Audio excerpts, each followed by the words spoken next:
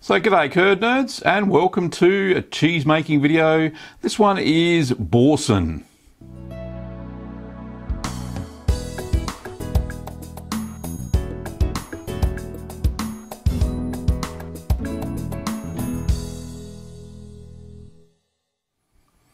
Now you may remember back when I did my Cheese a Day challenge, I actually ate some Boursin and it was imported from France. Now I thought I'd give it a go and make some myself. So let me show you how to make this very tasty little cheese. So the ingredients for this cheese is 2 litres or 2 quarts of whole cow's milk. I use pasteurised and unhomogenised. 1 cup of creme fraiche, which is 250 millilitres. 3 peeled garlic cloves. 1/3 of a cup or 80 millilitres of lemon juice. 1/4 teaspoon or 1.25 millilitres of liquid rennet, that's single strength, diluted in 1/4 cup of cool non-chlorinated water. 1/2 cup of whipping cream. 1 teaspoon of salt. 1 tablespoon of garlic puree. 2 tablespoons of dried parsley and 3 tablespoons of dried chives. So add in the creme fraiche into the milk, which is essentially a cultured cream. So give that a whisk. I should use a whisk, I think. There we go. So whisk that in. Now this takes a little bit of time. It took me about 2 or 3 minutes to whisk the cream into the milk. So we're going to add in the 3 garlic cloves. These have been peeled, a little bit chopped off the end so I could peel them properly. And we let them stay in there whilst we turn on the heat and heat the milk up. So I'm directly heating this up. There's no double boil or anything. So we heat the milk to 45 degrees Celsius or 113 Fahrenheit. So once it reaches temperature, just check that, yep, that's close enough. That's spot on actually, pretty good. Now we're going to turn off the heat and we're going to remove the 3 garlic cloves. Make sure you get them all.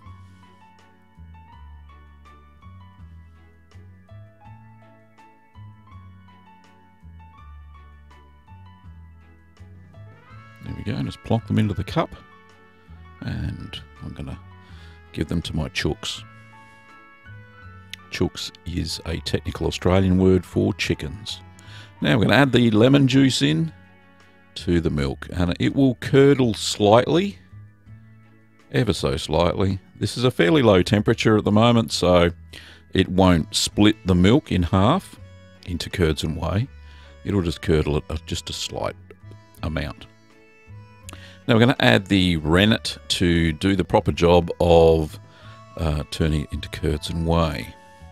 So we stir it for no more than 1 minute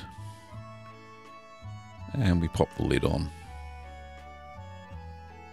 So we're going to cover that and allow it to set for 30 minutes at the target temperature of 45 Celsius, 113 Fahrenheit. So meanwhile, get your other ingredients. You get your garlic, parsley, salt and chives. Get them all laid out, ready to go.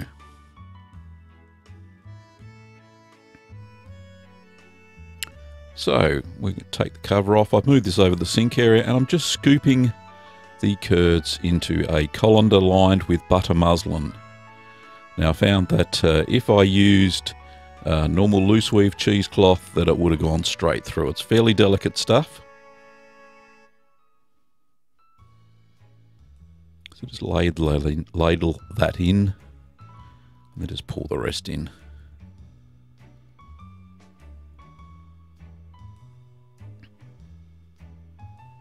There we go.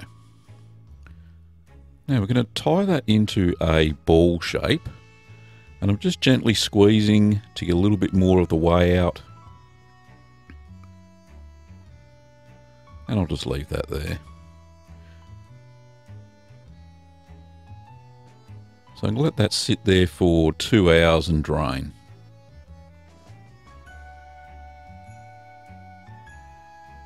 So after the 2 hours, I'm just waiting for that to finish off. I've got my whipping cream there.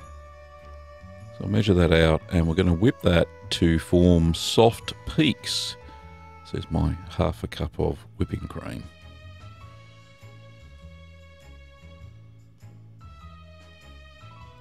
So just using the hand mixer there to get it to stiff peaks, basically.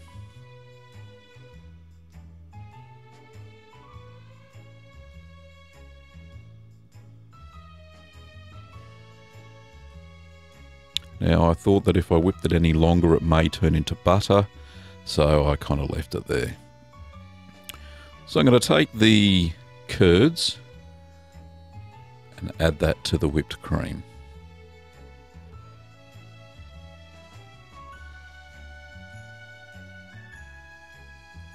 So the curds are fairly well drained. They formed a ball of curds, which look fairly crumbly, which is okay, that's fine. So just got those all out of the tight weave butter muslin. Now just with the spatula there, we're just stirring that through, mix that well so that the cream and the curds are combined. So adding in the salt and then mix that through as well.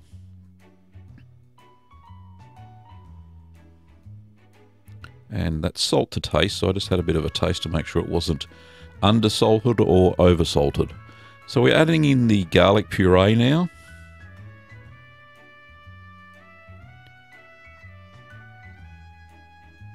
Now you can find this in jars in most supermarkets, or you can just crush the garlic yourself.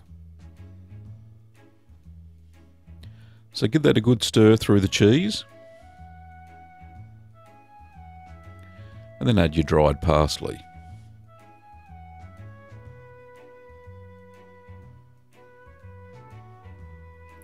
Now using these dried ingredients actually helps to absorb some of the moisture and firm up the cheese later on.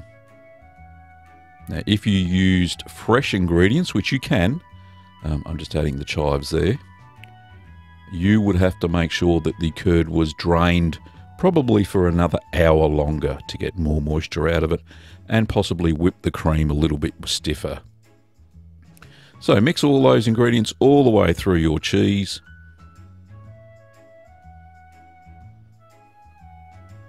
And at this stage you can taste it if you want. I tasted it off camera. Now we're going to spoon the cheese into baking paper lined moulds. And I've just got some steel, I think they're potato croquette moulds, I'm not too sure, I found them in the cupboard somewhere.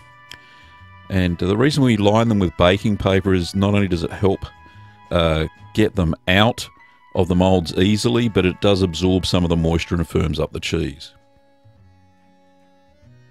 So I've got baking paper on the plate underneath, and I've got a little round of baking paper that I pop on top. Also the moulds are lined, as you can see there, with the baking paper.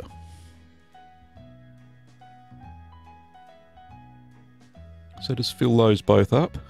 Press down where you need to get any air pockets out.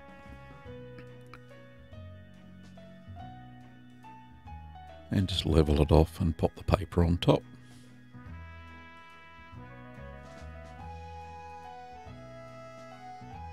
There we go, pat that down. Now refrigerate that for 2 hours at 4 degrees Celsius or 39 Fahrenheit. So 2 hours later, just using a knife to get the paper off. I found it worked a little bit easier. Just peel it off gently. And where you need to use the knife to get the paper off, then you can do so. Okay, and then gently tap, and your cheese comes out, and then you've got to find where you started the paper, and we take it off once I find it out. I thought, well, I'll check out the other cheese first before I take the paper off. There we go, gentle tap. Okay, so where do we find the start of the paper? I'm using the knife to find the start, and that made it a lot easier, and just unwrap it.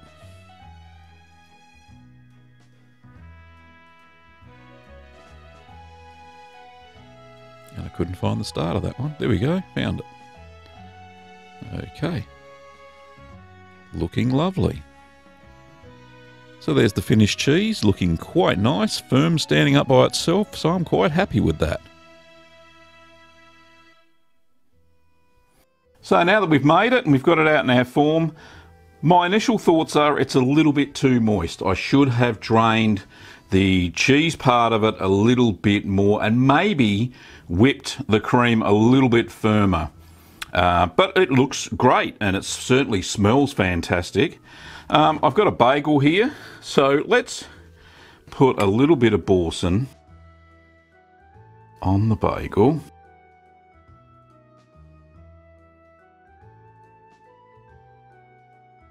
Herb and garlic. Smells fantastic. And the good thing is it's holding its form mostly, so certainly not having issues with that. The texture is fairly the same as the Boursin that I bought. Let's try this, shall we? Oh, that is beautiful.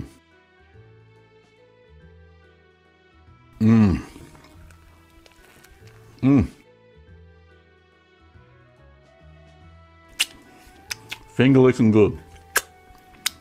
I